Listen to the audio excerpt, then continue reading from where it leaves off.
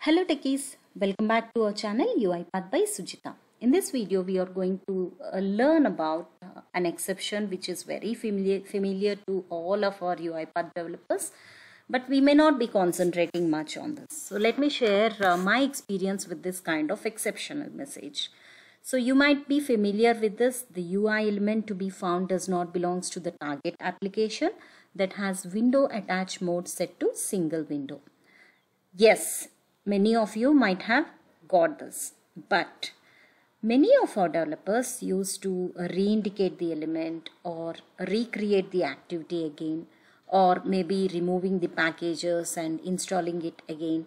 So these kind of blind approaches may resolve the issue, but as a standard developer, we are not supposed to blindly do something. It's my sincere advice to always understand the concept, always try to understand, dig deep and try to understand why it has failed. What is the reason behind it, root cause. Then as a developer you can crack it out. So you can get the right answer, right solution in order to fix this.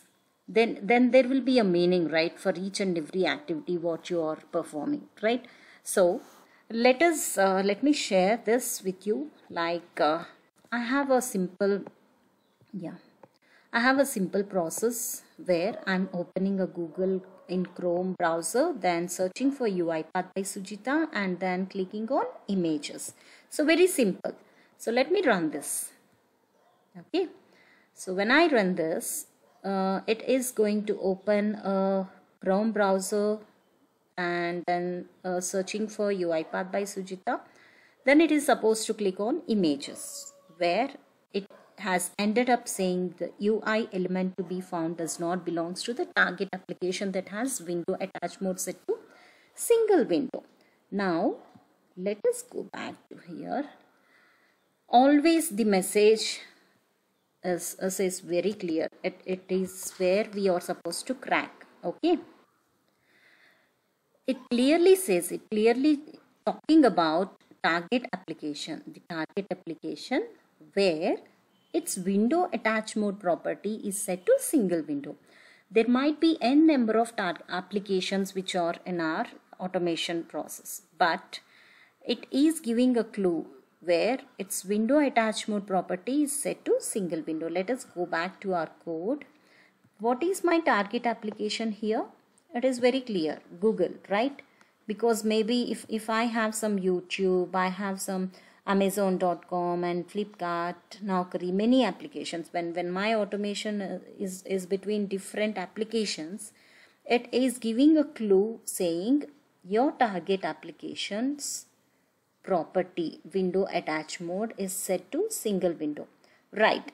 As soon as you see this, few developers, if you are a beginner, as soon as you see this window attach mode set to single window, you may feel that changing this back to some other value, say application instance or something, may resolve the issue. No, you're wrong.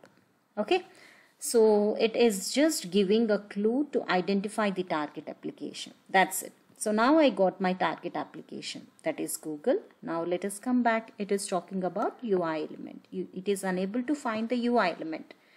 It is able to get this element because the selector is fine, but it clearly says that UI element is not belonging to this particular target application where the actual processing is happening. Fine. So let me just go back to the activity. Okay, so this is my activity. If you go to the properties of this activity, the targeting methods is strict selector. So just open the strict selector, and as soon as you see this, you can find this in red. It says it is a wrong one. That means the status we already learned about the selector status, right? If you are not familiar with that, just go through our videos on selectors. Okay, so let's come back to the selector here. Maybe this selector could able to identify an element, but the application is wrong. If you see here, the title is YouTube.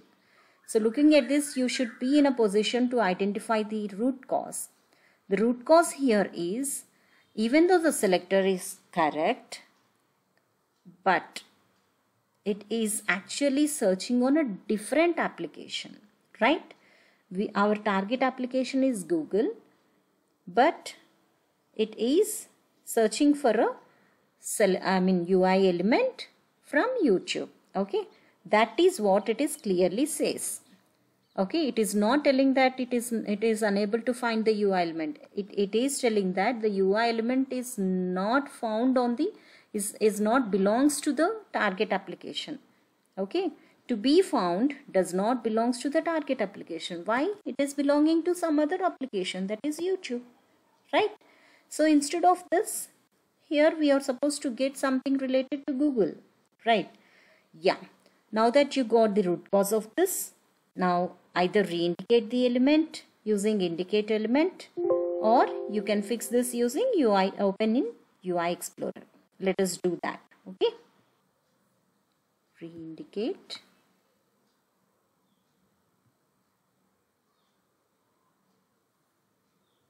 Let me open this in UI Explorer.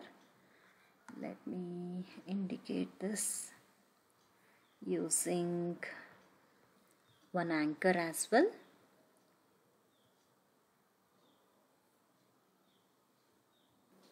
Fine, let me see this how it is now. Super.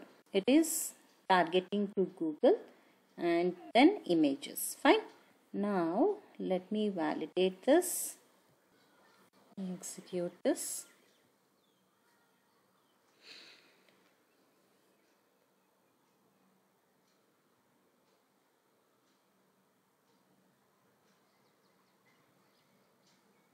Perfect, right?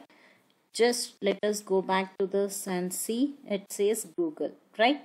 It is very clear, right?